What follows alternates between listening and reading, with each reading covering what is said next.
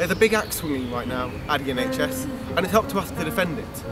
There's over £20 billion of cuts happening to vital services, and at the same time, the commissioning of the services and drugs that we need is being handed over to private companies. And even worse, the vital contracts to run these services are being handed over to companies like Serco and GlaxoSmithKline, companies that have a track record of putting profit before people. There's been a real fight on this year to defend the NHS. Activists up and down the country are taking the battle to the government. Hell, the Health Secretary, Andrew Dansley, even nearly resigned.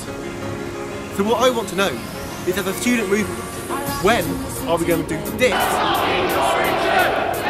about the NHS?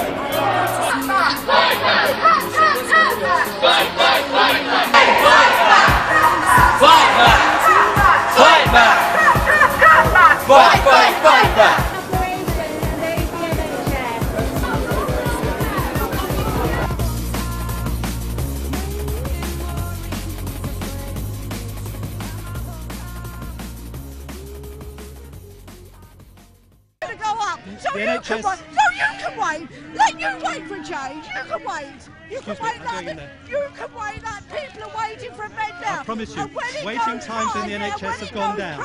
It will not go private. No, I've had enough of you. I've had enough of you and Cameron. Well, I'm very sorry Are to say you going to go home? Because the NHS is not for sale. There's no privatisation. Will not be charged. This is 1979. Don't you dare lie to me. 79? No. You're not going. Sorry, I'm not letting can you I go. come through, No, please? I'm not letting you go. No. I'll go the other No, way. I've been waiting to get this man for 10 years.